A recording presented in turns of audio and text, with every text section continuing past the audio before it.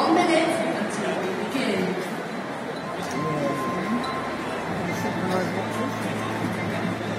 To make an Olympic champion takes millions of young people around the world to be inspired to choose Olympic sport. On behalf of the youth of today, the athletes of tomorrow, we offer London's vision of inspiration and of legacy. The International Olympic Committee has the honour of announcing that the Games of the 30th Olympiad in 2012 are awarded to the city of London.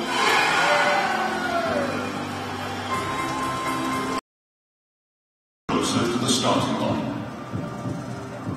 The venues are nearing completion. The training is intensifying.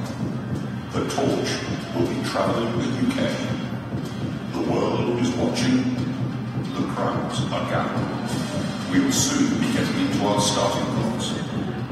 Ready, prepared, totally focused. On your marks. Set.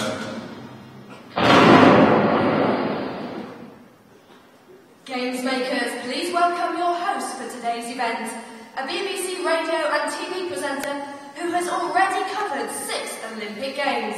Give it up for John Inverdale!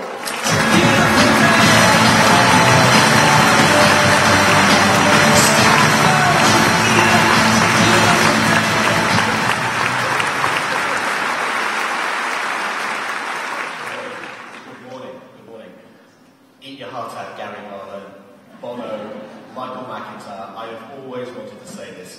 Hello, Wembley! Hello!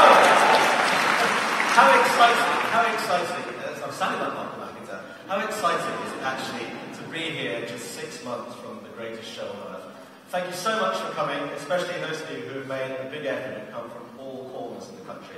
And in particular, a huge thank you just for being part of the team that will stage the 2012 Olympic and Paralympic Games. All the action that you've just been seeing will be what you, every single one of you, helped to put on in just... An Olympic champion takes 8 Olympic finalists. To make an Olympic finalist takes 80 Olympians.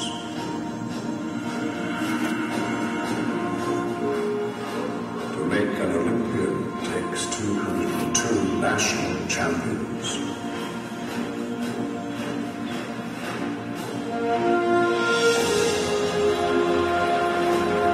To make a national champion takes thousands of athletes.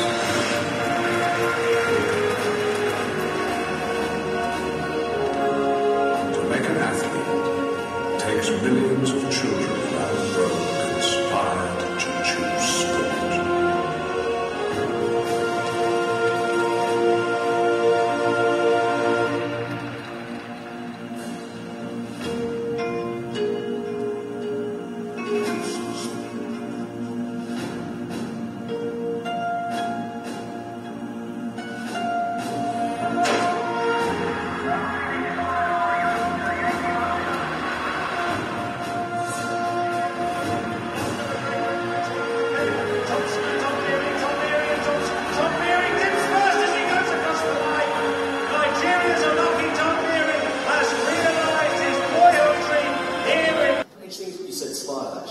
How conscious are you the whole time of, if you like, being not just the face of the Games, but the face of the country? That you've got to not sit there with some inane grin on your face, but you know what I mean. You've got to be welcoming the whole time. Well, it's actually very easy because people are so pleased to see you, and the relief on their faces, and they're just delighted. So, how do you view the next few months? Exciting, can't wait. Going to be very, very busy. Got training coming up, and then potentially at the airport from early July, and I'm doing the Paralympics as well, so it's going to be great. Fantastic. Sarah Potter, she's one.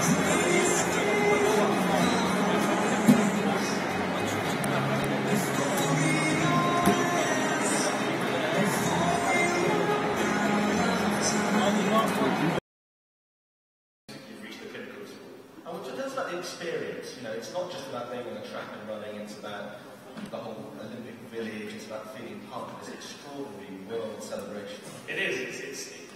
Once you've made the team, you then, when you get into the village, you see all your competitors, you see all your friends, you see your position. And to be involved in a situation of that magnitude is amazing. And you've got to learn how to control your nerves and just try and perform at your best. And what's it like to stand on the podium? Oh, that's what it's all about. It's about, can you get on the rostrum? Can you get on the rostrum? Or when you get on there, you want to hear that national anthem. But you never got to sing it. For each athlete, getting to the Games has taken years and years of dedicated training, but their experience in London starts at the airport with the first Games maker to greet them as they arrive in the UK. The Games maker may have spent a long day at the airport, but they know how important it is for them to be polite and cheerful hosts at London 2012. A member of the accreditation team is then on hand to validate the athlete's accreditation as soon as they arrive. And these Games makers, it kind of goes without saying, but they have to be friendly, calm and diplomatic, even when the athletes themselves aren't. Believe me, some of them are rude. Anyway, so then it's off to the Olympic and Paralympic village. The village is obviously the place from which the athletes go out to compete on the world stage every day. And the Games makers have to look The colours, as you can see, purple and poppy. The poppy reflects our Brigadier Guard history. The absolute prominence of that colour was critical, because when you're a Games maker, you have to be seen. The poppy reflects our heritage, our royal heritage, the fact that the pomp and ceremony that goes with that. And then we wanted it to be a bit quirky. So you can see the Sergeant Pepper touch, can't you? You can absolutely see that the uniform just brings our history, our heritage, all together in one place. So what I'm going to do is just tell you a bit about the design. Do. So as you can see, There's no stopping it now. There's no stopping it now. So as you can see here, we have the epaulets. And the epaulets feature on both the t-shirt and the jacket. And these are distinctively designed to ensure that Games makers can be seen. Operations, also dealing with queries from people like me, who can work harder than I do. Oh, this did. Morning. I'm just coming. I've written down. Okay, Ashley. Thank you very much, and have a good day. Thank you. Don't forget to say hello to Ted. Will do. Bye-bye. Thank you. Bye. Well, that's the start of the day for just one of the many contractors and paid staff and volunteers working tirelessly behind the scenes to ensure the Games run smoothly. I'm still out there. Now, back to the studio. Well, thanks, Andy.